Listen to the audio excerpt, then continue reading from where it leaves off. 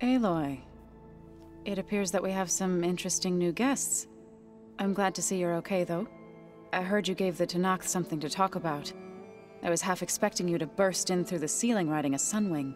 Sorry to disappoint.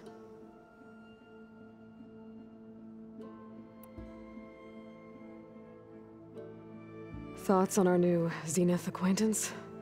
I'd say she smells like death, but even death smells of something. She's more like a cold piece of metal, bent on repelling all semblance of life. She's definitely different.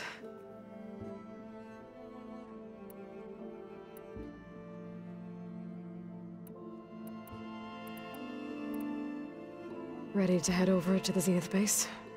Whatever comes, we will endure.